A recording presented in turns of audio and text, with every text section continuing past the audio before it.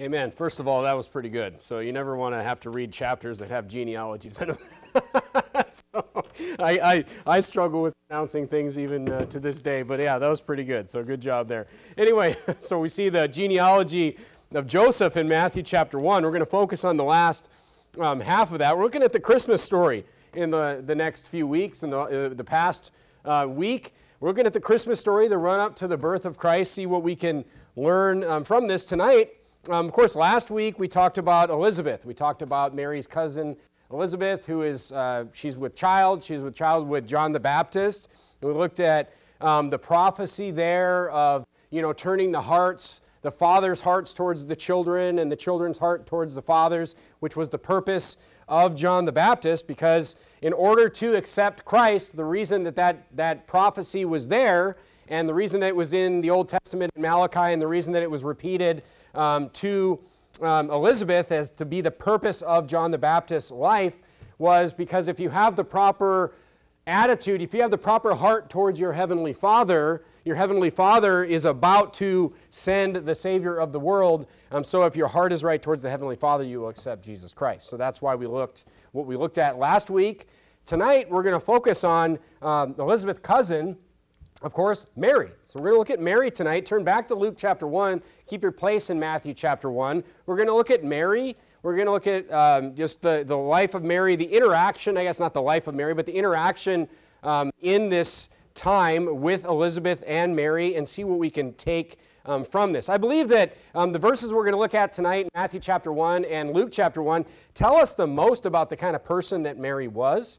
So we'll take a look at that. We'll look at how people have twisted Mary and some falsehoods that are talked about with Mary. But I believe that these two passages in the Bible, Luke chapter 1 and Matthew chapter 1, really give us, they give us a testimonial on who this young lady was in the Bible and why the things happened to her that happened to her. Look at Luke chapter 1 and look down at verse number 26 this evening. And in the 6th month, the Bible says, the angel Gabriel was sent from God unto the city of Galilee named Nazareth. So this isn't this isn't June. This is talking about, remember Elizabeth, she hid herself in the verses before. She hid herself 5 months when she was pregnant. Of course, she is an older woman where she's much older than Mary. She was an older woman. It was miraculous that she was with child. But of course, that happened through the hand of God. But she's in the 6th month of her pregnancy here. And the angel Gabriel at this point was sent from God unto a different city, okay? The angel of God was sent from God unto a city of Galilee named Nazareth. So Gabriel's the same angel that visits Mary that visited her cousin Elizabeth, okay? To a virgin espoused, to a man whose name was Joseph, of the house of David, and the virgin's name was Mary. And the angel came in unto her, this is Gabriel, and said, Hail, thou art highly favored, the Lord is with thee. Blessed art thou among women. So basically, the angel is telling Mary, he comes to her and he says, you are very favored with God. You are you're very blessed. He just tells her the situation that, what does he tell her? He tells her how God feels towards her, right? Again, remembering this morning's sermon, does he go and tell Mary how great she is? No, he says, you're highly favored, you're very blessed. God, basically, you are in the right standing with God, and, you're very blessed. And Mary will repeat this. We'll see. She'll repeat this later on in our sermon this evening. When she saw him, she was troubled at his saying, and cast in her mind what manner of salutation this should be. And the angel said unto her, Fear not, Mary, for thou hast found favor with God. Again, just saying how favored she is with the Lord. And behold, that thou shalt conceive in thy womb, and bring forth a son, and shall call his name Jesus. And he shall be great. He shall be great, and shall be called the Son of the Highest, and the Lord God shall give unto him the throne of his father David. Verse 33, And he shall reign over the house of Jacob forever, and of his kingdom there shall be no end. Of course, he's telling her that this is going to be the fulfillment of the prophecy in 2 Samuel chapter 7, where David is told, remember 2 Samuel chapter 7, David wants to build a house for the Lord. He goes and he tells Nathan, I want to build a temple for the Lord. David had a great house to live in. He's like, but the ark is in a tent. and he wants to build a house for the Lord. And then Nathan ends up coming back to David saying, no, your son's going to build the house. However, in verse 16, he tells him, your kingdom basically will have no end, prophesying that the Messiah will come through the line of David. And then, of course, we see that actually happen in history as the kingdoms split 2 generations after David, and then the northern kingdom is just dynasty after dynasty after dynasty after dynasty, different families, just destroying each other, wiping each other out. But the lower kingdom of Judah is always a son of David, son of David, son of David, son of David, the whole way through. Okay, and then we see it culminate with Christ, and then, of course, Christ takes that kingdom into eternity, all right, because his kingdom will have no end. So, I mean, David, you know, he knew that the Messiah was coming from him because that's the only way that a man's kingdom could have no end, is if the Messiah was taking it into eternity. Because, as we know from the stories of the kings do not reign forever. Many of them reign for a very short period of time. All right, so look at verse number 34. So we see that prophecy. Gabriel tells Mary, hey, prophecy is going to be fulfilled through your child. Mary doesn't understand. She says, Mary said unto the angel, how shall this be, seeing I know not a man? She's saying, I am a virgin. I have never been with a man. How could I have a child? Verse 35. And the angel answered and said unto her, the Holy Ghost shall come upon thee, and the power of the highest shall overshadow thee. Therefore also that holy thing which shall be born of thee shall be called the Son of God. Now turn back to Matthew chapter 1. Matthew chapter 1. So the angel tells her that, you know, it's going to be a miraculous event. You're not going to know a man, and you are going to be with child. It's going to be God's son. All right, look at Matthew chapter 1 and verse number 18. Go back to Matthew chapter 1. Look at verse number 18. So the angel Gabriel, after talking with Elizabeth, goes and tells Mary this great miracle that's going to be used, that she's going to be used for. She's going to be the mother of the Messiah of Jesus Christ. Look at verse number 18 of Matthew chapter 1.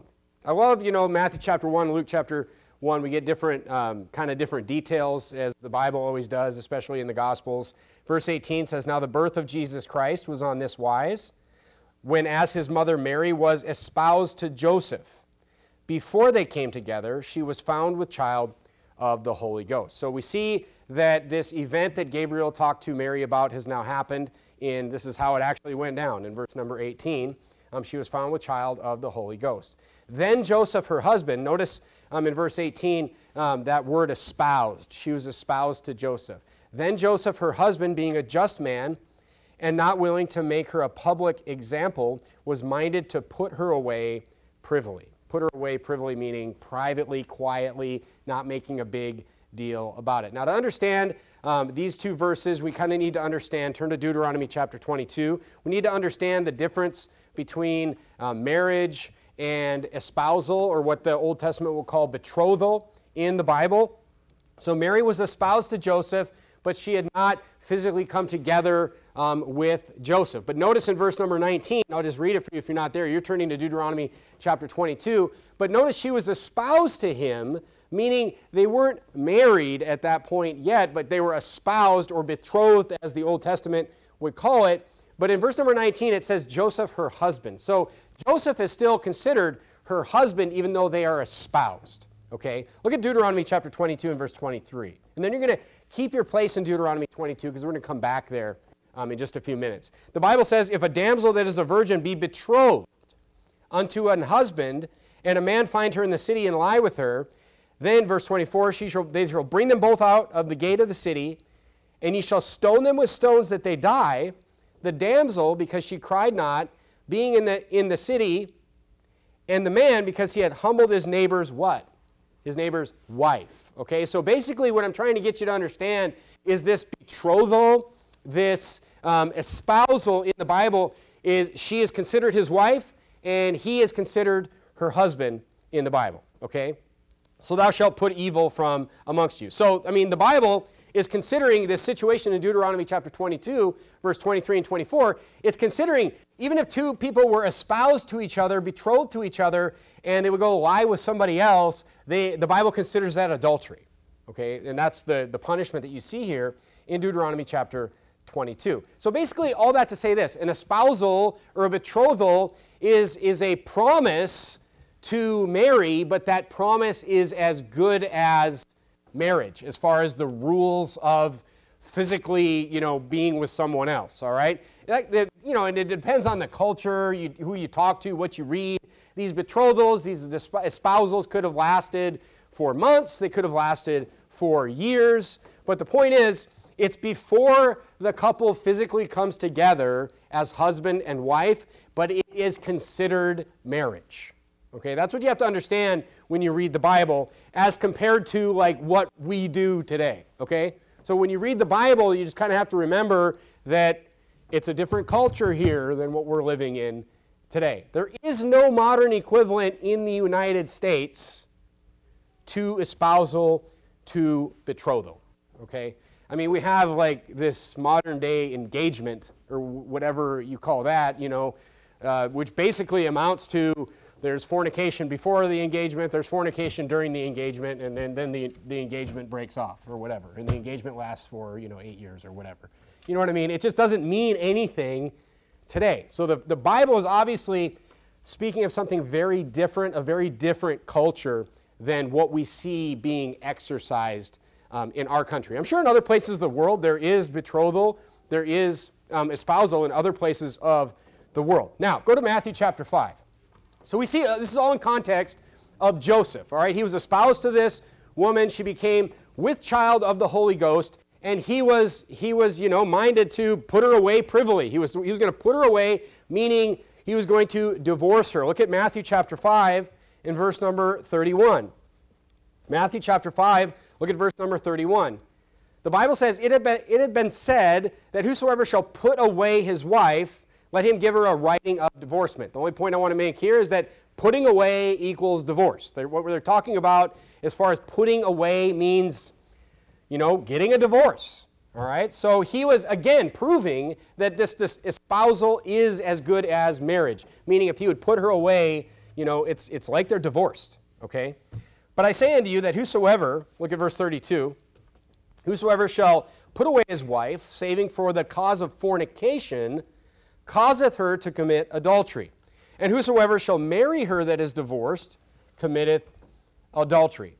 So, a lot of people are confused when Jesus will come in and say, it hath been said of them of old time, and then Jesus will say something else. And a lot of people think that don't know the Bible, very well and want to misquote the Bible or have a different version of the Bible. Many people will say, well, Jesus is changing the rules.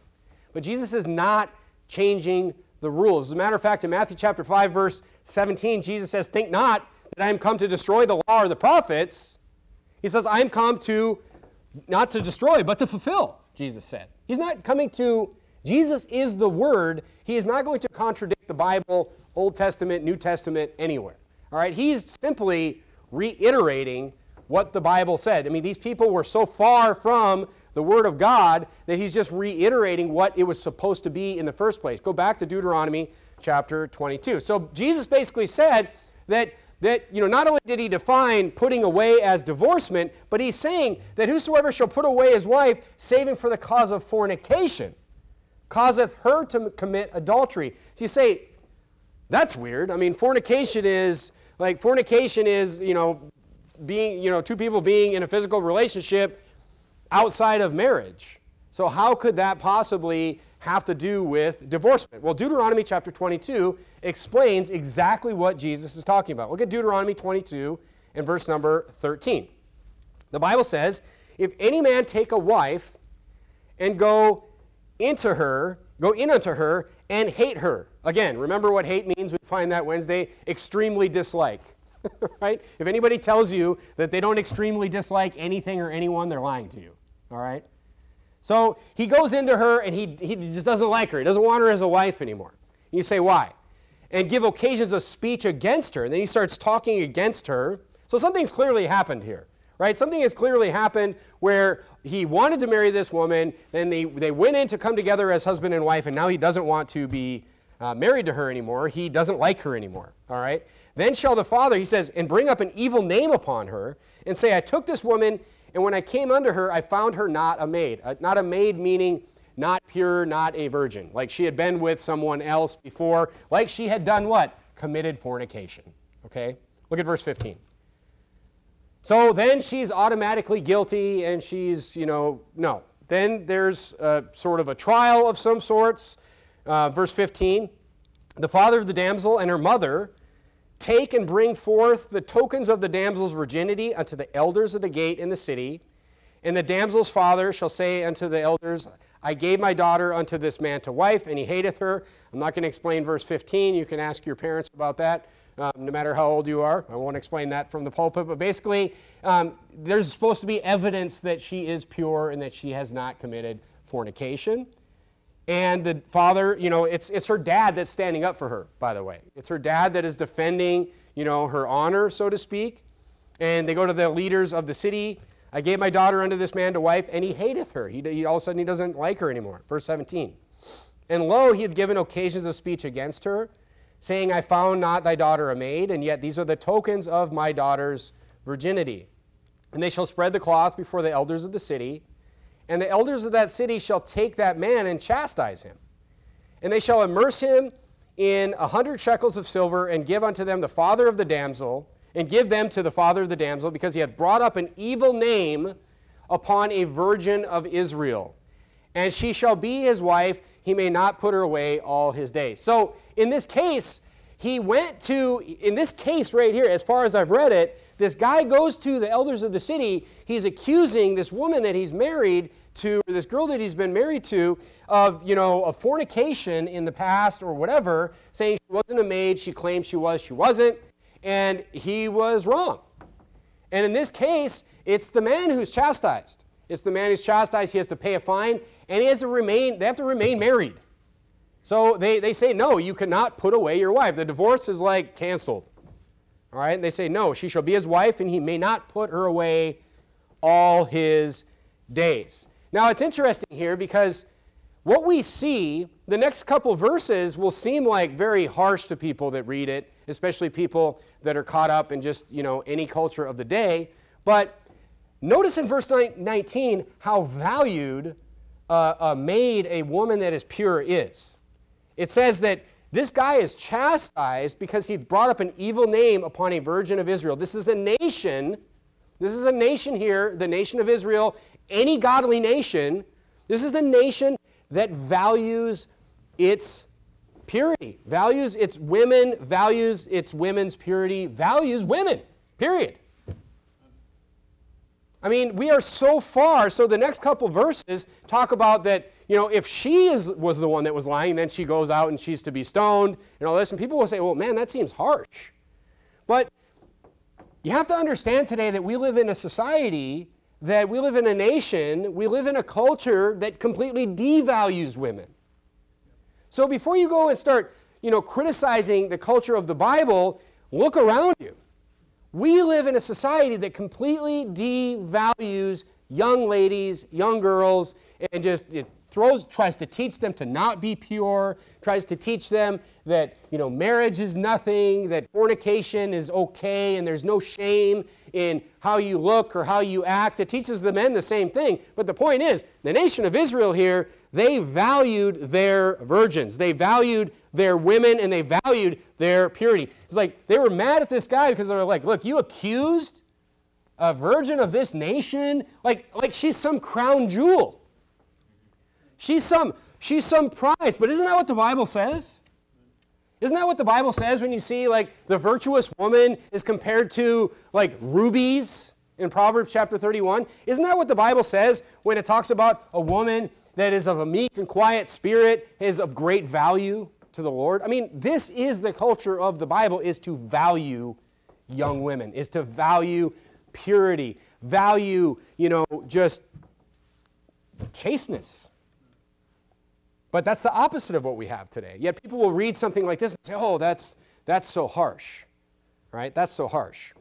We're so far from God's law today. I mean, you pretty much have to just do like a format on yourself. You just got to reformat yourself. Just do a quick format on yourself and just realize that everything that we've been taught is wrong. As you get saved and you start reading the Bible, you just got to be like, no, I'm not going to be influenced by all of this other garbage we talked about this morning. I mean, Psalm 14:14 talks about how just, the psalmist says, thou makest us a reproach to our neighbors. You know, so here we are saying, I don't like that harshness in the Bible. I don't like the way that is, but we're a reproach. We're a joke. We're a joke the way we do things. The nation of Israel became a joke to the psalmist in Psalm 14. It even says, thou makest us a byword amongst the heathen. Like even the heathen were making fun of them in Psalm 14. Even the heathen laugh at us today. You know, the heathen laugh at us today. So, point being, back to the sermon, before we say, oh, you know, I don't like the way that this sounds, look, our culture is become a byword. We've become a byword to people because of our culture. And the point is, if she was guilty, the Bible is saying she hurt the nation. She hurt the purity of the other, you know, ladies in that nation. Go to Matthew chapter 19. So, fornication is the only cause. So the man in Deuteronomy chapter 22, you know, if she was guilty of fornication, that was taken care of. But if she was not guilty, the divorce was not granted. So they remained married, and they had to remain married his whole life. It's like, no, and why is that? Because here he went in and they came together physically, and now she wasn't a maid anymore, and he's supposed to just throw her off to the wayside? No, that was a nation that valued her. That was a nation that valued that purity for her husband. That nation is saying, no, you're not just going to throw that away. You're not just going to walk away from that. That's why fornication is the only cause. Doesn't it make sense when you think about it from a biblical purity standpoint? That two people should two people should come together and be virgins when they get married. I mean, what? But that is the way the Bible says it should happen. And fornication is the only cause. But since there's no betrothal today, you can see where I'm going with this. Look at Matthew chapter 19. Look at Matthew chapter 19. Look at verse number 1. Fornication is the only cause. And we see that it has direct influence, that fornication has to do with, it ties directly in that idea of betrothal or espousal that is basically marriage. It's looked at the same as marriage. Look at Matthew chapter 19, verse number 1. The Pharisees are trying to catch Jesus here. In verse number 1 it says, and it came to pass, when Jesus had finished these sayings, he departed from Galilee, and he came into the coasts of Judea beyond Jordan, and great multitudes followed him, and he healed them there. The Pharisees also came unto him, tempting him, and saying unto him, is it lawful for a man to put his wife away for any cause, for every cause? And he answered and said unto them, have ye not read? I mean, he's always saying that. That he which made them at the beginning made them male and female, and said, for this cause shall a man leave his father and mother, and shall cleave to his wife, and they twain, you know what that means? That means two, first of all. They twain shall become one flesh. It was never God's plan for a man to have 600 wives. It was never God's plan for a man to have multiple wives. It's but men just went and did these things. This is what you have to understand. God has to manage this mess. He has to manage what, he's like, I told you what to do. He's like, twain should be one flesh. And then a guy goes out and gets married 600 times. God's like, ugh. Now what do I do? So the point is, it was two people get married and they're one flesh. All right? And then it says in verse 6, wherefore they are no more twain, but one flesh. So they're not two anymore.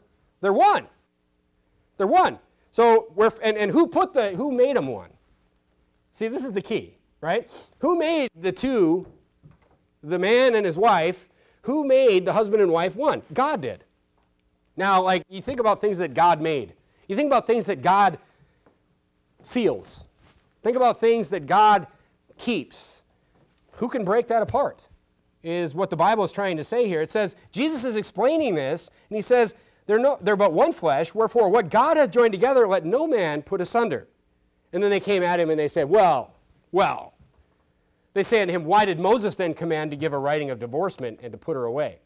And he said unto them, Moses, because of the hardness of your hearts, suffered you to put away your wives, but from the beginning it was not so. So Jesus is trying to explain here, hey, just because people were divorcing themselves during the time of Moses doesn't mean that's what God wants. Doesn't mean that's what God's plan was. That was just Moses being pragmatic. That was just Moses trying to take care of people that went through a terrible situation and were doing the wrong thing. Look at verse number 9. And then he repeats what he said. He said, and I said unto you, whosoever shall put away his wife, except it be for fornication, and shall marry another, committeth adultery. Jesus didn't change the rules here. This is the way it always was. This is the way it always was. Jesus is just like resetting them, reminding them. Just because you messed up as a nation and you were doing wicked things, that's not what God wanted. And whosoever marrieth her, which is putteth away, doth commit adultery. I mean, so look, the Bible says in Malachi 2:16 that God hateth putting away. God extremely dislikes divorce. You know, you may have to just use that from now on, you know, so it doesn't sound so hateful. But God hates divorce, the Bible says. You know, I mean, that kind of puts outside the realms of possibility this idea of no-fault divorce today, does it not? I mean, doesn't everyone want to say that, oh, you know, I got divorced, but it wasn't my fault? You know, I got divorced, but, you know, she was wicked. Or I got divorced, but he was wicked. But the Bible is saying, like, there's no equivalent to espousal today, so it's kind of like there's no real excuse for divorce. I mean, you think about, oh, what about adultery? Well, the Old Testament had a solution for that, too. I mean, in the Old Testament, if we were to follow that, there would be no, like, oh, what, my husband committed adultery on me, or my wife committed adultery on me, because at that point, you'd be a widow. It's pretty simple, you know. I mean, but if you don't follow the Bible, you end up, you can almost see how Moses ended up where he was. Because if you don't follow exactly what God's law is, you end up in all these weird halfway situations where you have to deal with this somehow. And Jesus is just like walking you back to the law. That's what Jesus is doing here. Jesus is just walking you back like, hey, let's just go back to the way it was supposed to be. All right? Now, here's another interesting point. When it comes to divorce, probably one of the most wicked things that New Bible versions do is give justification for divorce. I gave a sermon a few weeks back, or a few months back, on just things in the NIV that are just crazy and completely nuts. Like, you know, you have to marry your rapist and all this crazy stuff in the NIV. Like, why would anyone have this Bible? But here's the thing. The NIV completely opens the floodgates for divorce. Like, if you want to get divorced, you better get rid of your King James Bible, and you better get an NIV. That's step one. Step one, I want out of this marriage, get an NIV. Because then, you know, it just gives you permission. I'll read for you Matthew chapter 19 and verse number 8. You look down at your King James Bible in Matthew chapter 19 and verse number 8 and verse number 9. I'm going to read for you the NIV version. All right? In verse number 8 of Matthew 19, it says, Jesus replied, Moses permitted you to divorce your wives because your hearts were hard. You're like, okay, that's pretty close. But it was not this way from the beginning. I tell you that anyone who divorces his wife, are you reading your King James Bible right now? Anyone who divorces his wife except for sexual immorality and marries another woman commits adultery. So it turns fornication into sexual immorality. Now turn to Matthew chapter 5 and verse number 28. You're like, okay, what's sexual immorality? I mean, what's that? Well, Jesus kind of defines that for us, all right? Look at Matthew chapter 5 and verse number 28. Matthew chapter 5 and verse number 28. I'll wait for you to get there because it's important that you see this. But basically, I mean, you think these changes are on accident. You think these changes, they are subtle, but subtlety is never good, and it's usually not on accident. All right, look at Matthew chapter 5, verse 28. Jesus says, But I say unto you that whosoever looketh on a woman to lust after her hath committed adultery with her already in his heart. So look, Jesus is pretty clearly explaining here that looking at a woman and lusting after a woman is immoral. Lusting after a woman, looking at someone and lusting after her is, you know, if you're a married man and you go and you look upon another woman that's not your wife and you lust after her, you know, you're committing adultery with her in your heart. Now, obviously, he's not equating these two things. Jesus is never saying, like, this is equal, because people will do this stupid thing too. This is the, you know, all sins are equal crowd. They'll say, oh, well, looking, walking by a woman and looking twice or something is just as bad as committing adultery on your wife, like actually doing it. I mean, that's ridiculous. Jesus is saying it's a sin. That's what he's saying. He's saying to lust after, another woman, a married woman, if you're married, or whatever, both sides, is immorality. So the point is if you take that, what Jesus said there, and combine it with the NIV verse, like basically a wife could divorce her husband biblically in the NIV for looking at, the Sports Illustrated on the checkout of the grocery store or whatever. I don't know, do they have those there? But the point is, sexual immorality is a broad spectrum. Whereas the Bible says that divorce is only to be granted in this very specific case of fornication in the espousal period that doesn't even exist today. So, King James Bible, you have to stay married forever. NIV, whatever. Whenever you want to walk out the door. Because every man will be guilty of that at some point in his life. Of some kind of lust or some kind of, look, and you should work on those things and get those things out of your life. But it is certainly not cause for divorce. And you see how wicked these modern Bible versions are. I mean, think about it. Like, what's the big deal? It could literally ruin your life. It could literally ruin the life of generations of your family. Why? Because you don't have God's word. That's why. It's not God's word. It's that simple. Go back to Luke chapter 1. So all that to say this, Joseph, the Bible says in Matthew chapter 1, go back to Matthew chapter 1. The Bible says in Matthew chapter 1 that Joseph was a just man. He was a just man. Look at verse 19 of Matthew chapter 1. Joseph was following the proper rules. And not only that, but Joseph didn't want to do what the man in Deuteronomy 22 did. Joseph, he wasn't going to take Mary and go to the elders of the city. Instead, he just wanted to he cared about her too much. He was too good of a man to throw her under the bus, even though it was quite clear to him at that moment in time that she had committed fornication. Okay? But look at verse 19. Then Joseph, her husband, being a just man and not willing to make her a public example, was minded to put her away privily. He could have done it. It was his right to make her a public example. That's exactly what happened in Deuteronomy chapter 22.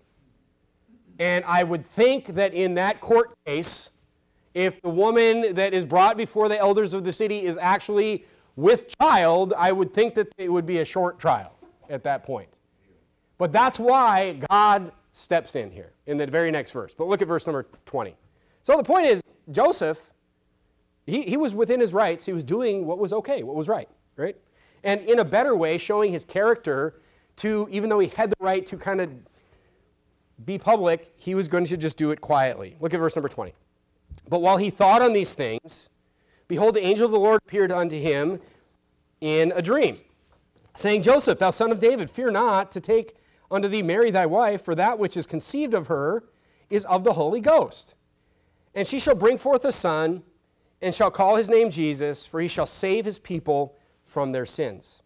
Now all this was done that it might be fulfilled, which was spoken of the Lord by the prophet, saying, Behold, a virgin shall be with child, and shall bring forth a son, and they shall call his name Emmanuel, which interpreted is God with us. So the angel steps in and talks to Joseph. Then Joseph, being raised from sleep, did as the angel of the Lord had bidden him. Now that shows you something about Joseph right there.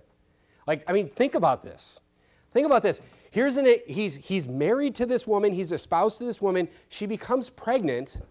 And then in a dream, the angel of the Lord tells him what's going on. It shows you that his heart was right with his Father in heaven too. Because right away, he just accepts it right there. And right away, he just gets moving on with the plan. You start to think, maybe there was a reason God chose these two to do this.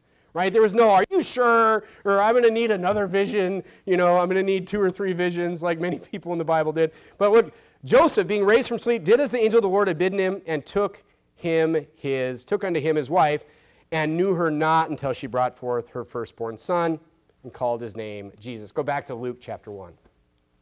So he knew her not until. There's a lot of things about Mary that were talked about that aren't true either. Mary had a normal marriage with Joseph. It knew her not until Jesus was born, but then they came together physically. They had a normal marriage. They had children. The Bible is very clear about that. Now let's look at Mary's interaction with her cousin Elizabeth here, because this is very interesting. Look at verse number 36. Verse number 36 of Luke chapter 1. So Mary visits Elizabeth like right after this conception. So Jesus is like 6 months, somewhere in there, 6 months younger than John the Baptist, okay? And so she visits, she's conceived. Just a few days after this angel visits her, she goes and she visits Elizabeth, and Elizabeth is in the 6th month of her pregnancy. But look at the verse number 36. We see a lot about Mary here. And behold, thy cousin Elizabeth, she hath also, this is the angel still, conceived a son in her old age, and this is the 6th month with her, who was called barren. So the Bible, Gabriel's saying, like, look, God performed a miracle with your cousin too, for with God nothing shall be impossible. And Mary said, now this is Mary talking now, behold the handmaid of the Lord, be it unto me according to thy word. And the angel departed from her. You know what handmaid means? Handmaid means female servant. Mary basically says, I'm your servant. Whatever you want. And the angel departed from her. And Mary arose, verse 39, in those days, and went into the hill country with haste into a city of Judah, and entered in the house of Zacharias and saluted Elizabeth. And it came to pass that when Elizabeth heard the salutation of Mary, the babe leaped in her womb. And Elizabeth was filled with the Holy Ghost. And she spake out with a loud voice and said, Blessed art thou among women, and blessed is the fruit of thy womb.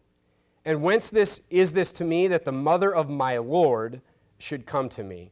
For lo, as soon as the voice of thy salutation sounded in mine ears, the babe leaped in my womb for joy. So first of all, there's an interesting little side note here. Basically, Mary comes in and says hello to the family, and Elizabeth's baby jumps in her womb. Why? Because she heard the voice of Mary.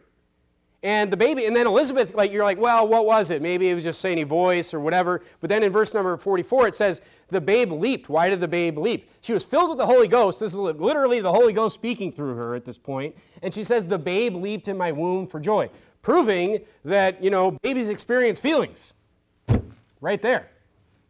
Babies experience feelings. This baby, John the Baptist, experienced joy in the womb. That's what the Bible says. Look, even science knows this, by the way. Even science knows this. Secular scientists have gone and they've done all kinds of tests and studies on how babies can recognize their mother's voice. It makes a difference with them. Let me just read you one little test that I read about on parenting.com. There's tons of these out there, by the way. But let me just, science knows this. Science knows that babies in the womb experience joy, feelings, and they can recognize voices, especially the voice of their mother. Listen to this test. Perhaps the most significant noise or sound a baby hears in utero is his mother's voice. This is from parenting.com, a secular, obviously a secular publication.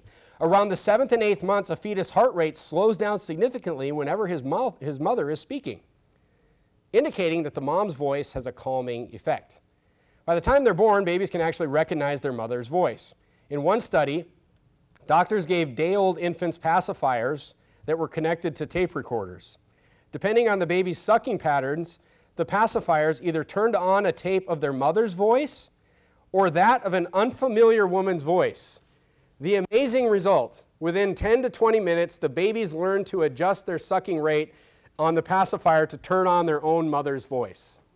This is an interesting little test, but the point is, this is why, moms will, they'll sing to their babies, and because, they know that, first of all, moms can feel their babies moving when they talk to them, pushing back when the babies kick, and all these types of things.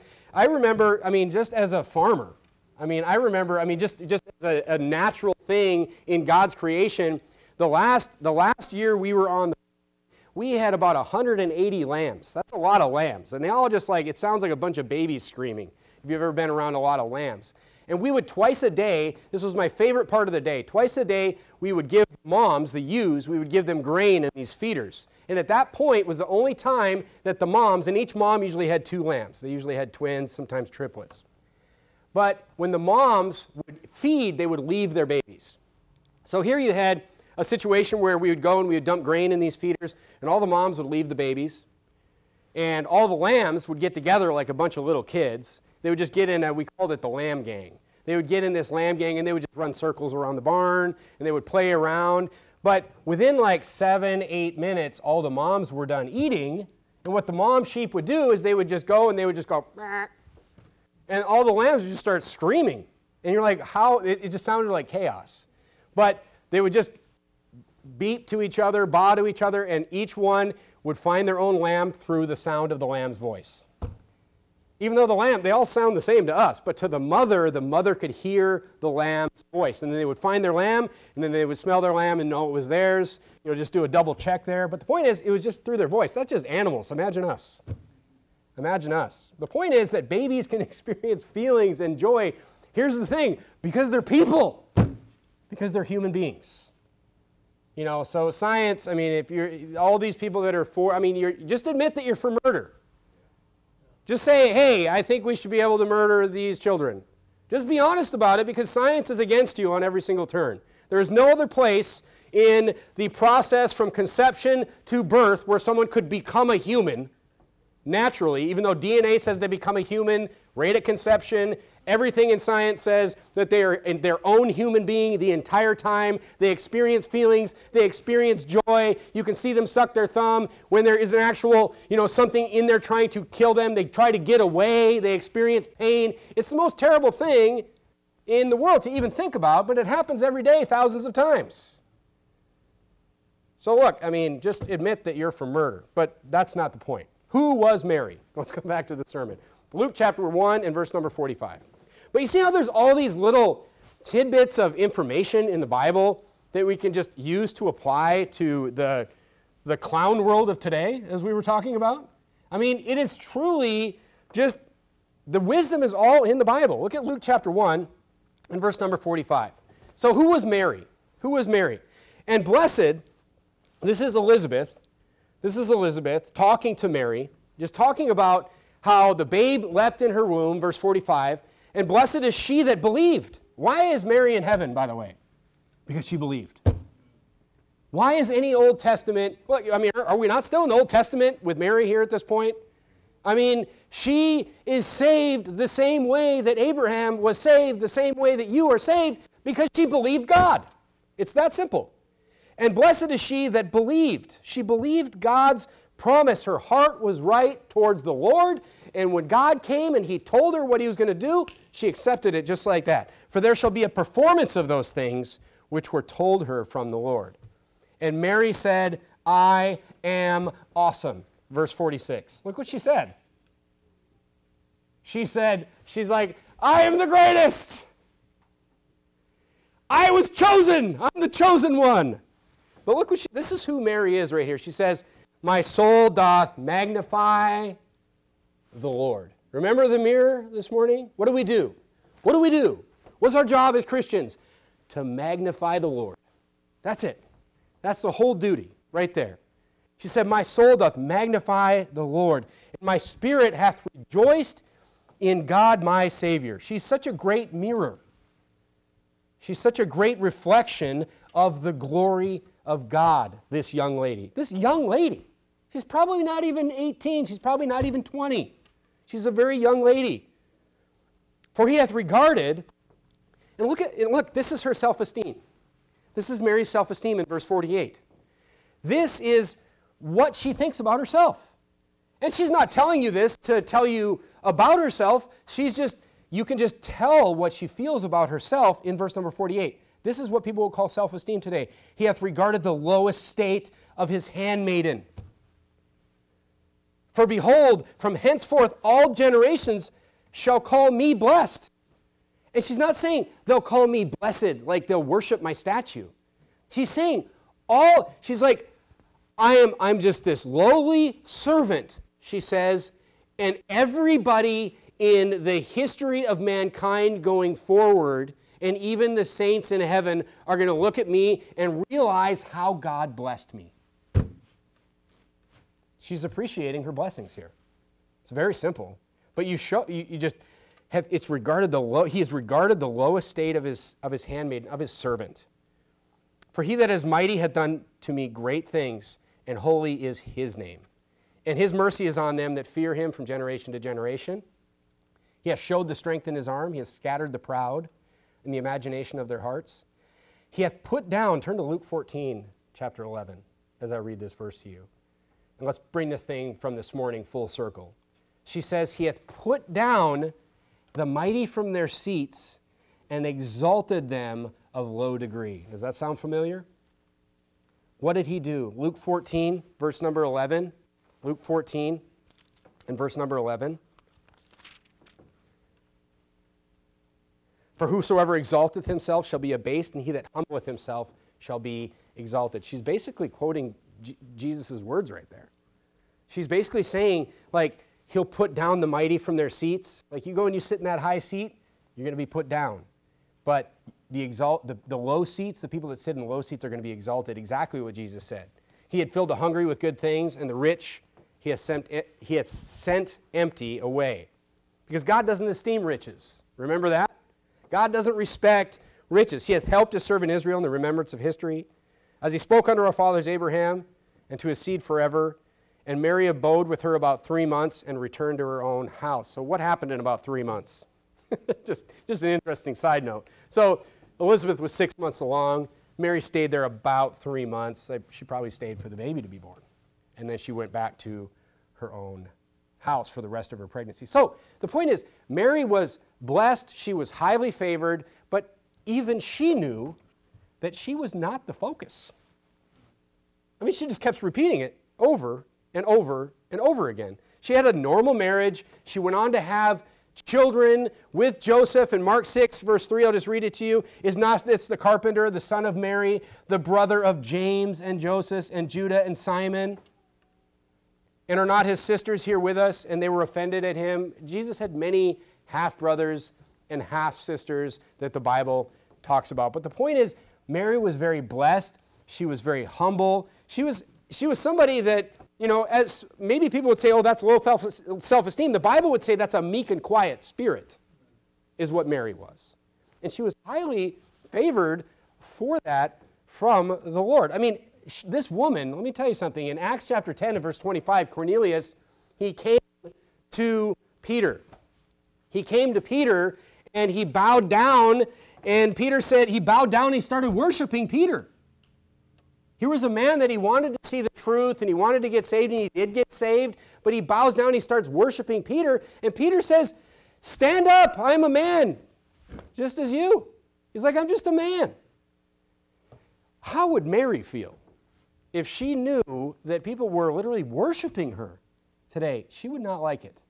She would not like it at all. It's complete irony, really, because the Bible just shows us again and again and again how humble this woman is and how meek and quiet this woman is. I mean, it's true irony because, you know, the fact that she's, you know, being worshiped and being prayed to by, you know, Catholics and maybe other religions, she knew she was favored. She knew she was blessed. She knew she's just like the whole time, she's just like, I'm just a servant.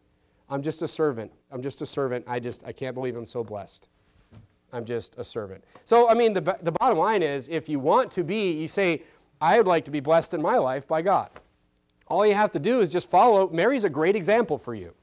Whether you're a man or a woman, all you have to do is just be abased.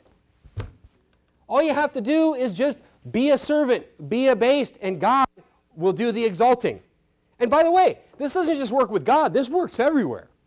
This works everywhere. You want to be like I would like to be, higher at my company than I am now. Go to work and be the lowest servant, and just nothing's too low for you. Be the best servant you can do. You see something on the floor, I don't care if you're the senior, whatever, pick it up. I mean, just do the best that you possibly can, and other people will exalt you, just like God will exalt the lower people. Same thing at church. You're like, I'd like to be a leader in my church. I'd like to, lead in church. Hey, be a servant. Be a handmaiden. This is all Mary said. It's just, I want to be a servant, and I'm just a servant, and I can't believe that I'm so highly favored. It's totally ironic that people would worship her because she's one of the best examples of humility in the entire Bible, this woman. Because all she ever says is like humble things and things just exuding humility in her life. But we see this great example of how she knew the focus. Even after God gave her this huge blessing, she knew the focus was still not her. The focus was all generations. I mean, what did she say? That all generations are going to be blessed through the Lord. I mean, she's talking about the Lord in her, the Lord that did this work and blessing all generations. What a great example of a Christian is Mary. You can see why God exalted her. You really can when you read her words in the Bible. Let's bow our heads and have a word of prayer.